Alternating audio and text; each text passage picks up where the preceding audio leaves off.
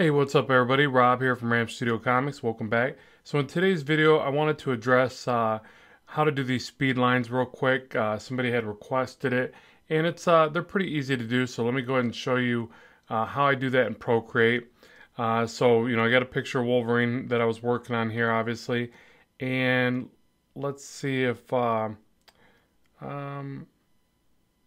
see the best way to just take off the artwork for him. I also use a flood layer of white. I'm kind of messy there. You see it starts exposing the flaws of what's behind there. Almost looks like a finger smudge. Oh, that's his facial hair. I work off layers. So let me get rid of a lot of these layers and I'll jump right to the line work. And it's pretty easy to do. I'll even show you what I did for the box there, because at first in Procreate, things like that become a little bit tricky without shape brushes. But now what they added was not only perspective tools have been in here a while, but now with the drawing guides, you can do a 2D grid and you can draw your box shapes really quickly, which is fantastic. So any of your straight lines can be done with the 2D grid. You see that you can adjust the colors of it, size, thickness, all these adjustments for the grid itself, which is amazing, as well as assisted drawing. You can control that in the layers as well. But to do the lines, I actually set it to perspective, and if you've worked with Procreate, then you know wherever you click, you can add up to 3-point perspective. You can also undo with a 2-finger tap. So I'll add the one perspective, and in this case, I wanted it to look like he was jumping out towards camera a bit. So I add it, I put it where I need it. I kind of study where the lines are going, hit done, go to a new layer. Now keep in mind, I generally will make sure I can at least see the character, so maybe tone back the opacity or whatever you want to do, but it's not really a big deal, especially if you do that flood layer I was talking about with the white. So add a new layer, click on the layer, and go to Drawing Assist. Now the neat thing about working off it this way, I'll use the technical pencil, is that basically I'm forced to just go to that 1-point perspective now. Now it can still go, to the 2D grid like before. So, I mean, you can still create your lines that way as well for your straight lines, obviously. But the only thing you have to worry about is that you don't accidentally snap to that. But now, the neat thing about this is that you can control your pressure sensitivity as you're creating these lines. So you go thick to thin. And notice I'm drawing right outside of that box. I find it to be more helpful to do that. And the way I create these lines is I'll usually start off with a few of the thicker ones. And again, I'm focusing on thick and then softening up with the brush stroke as I pull downward. So just like you would do it off the old ruler method and a brush pen or a micron, whatever you used for traditional methods, is very much the same way, but obviously a lot easier. And I can stop right there, but you end up with these little light gaps. So I really recommend just going past it because it's so easy to clean it up. You get a nicer feeling to the work. And this works with everything, right? Like, you should always shoot past the lines to get a nicer organic or free-flowing kind of movement to the line, and you go back and clean it up. Layers make that very easy, so why not? So I'll usually start off, I'll get some of these thicker ones in place. Remember that you can double up the line just by hitting it a couple times.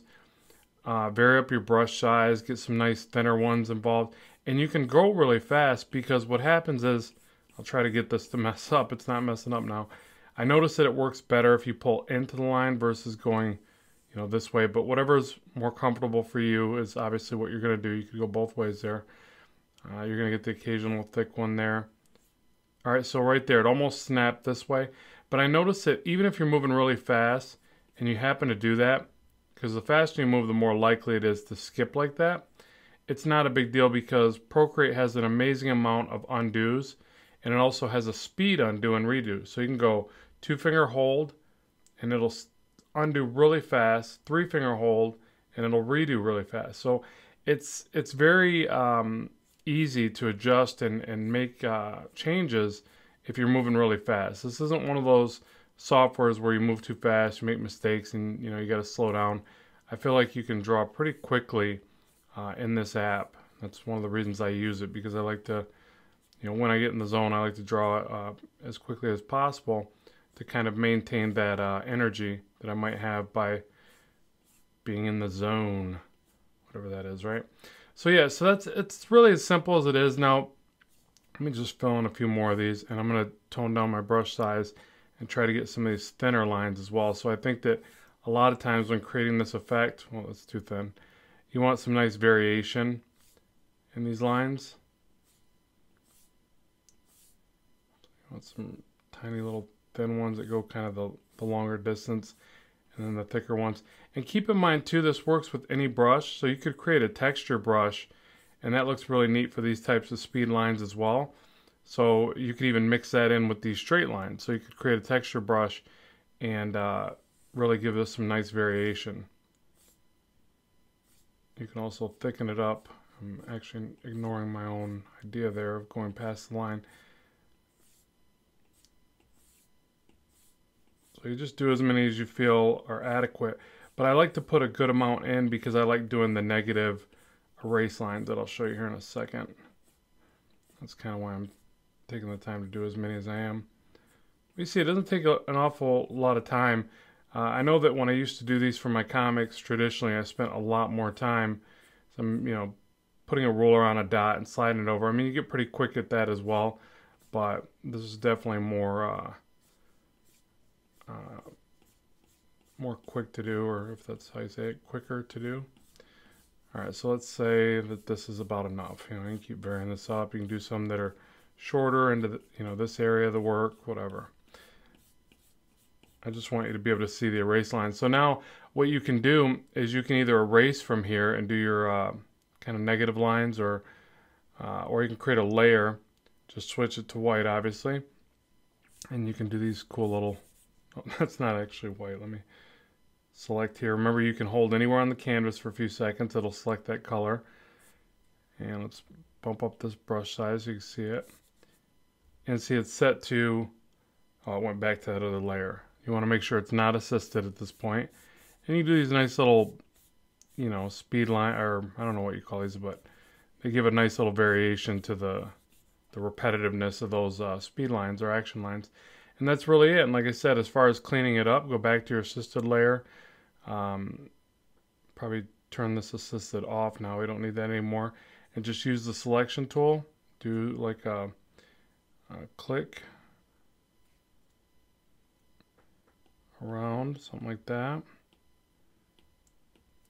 3-finger swipe across, and bam, that stuff's out of the way, and you're good to go. You can throw your character back in and do whatever layers you need to make them pop off there. But that's it. I just wanted to give you a quick demonstration of how you can do speed lines using the perspective tools. Obviously, you could do this with 2-3 point perspective. You could create a layer like this. You could save the layer, reutilize that for another scene. So if you find yourself doing these all the time, just save them, things like that. So hopefully this video has been beneficial to you. I'd love to know what you think in the comment section below, as well as what else you'd like to see in the future. I always appreciate the support of the channel. So as always, thank you, and keep drawing, keep having fun, and I will talk to you soon.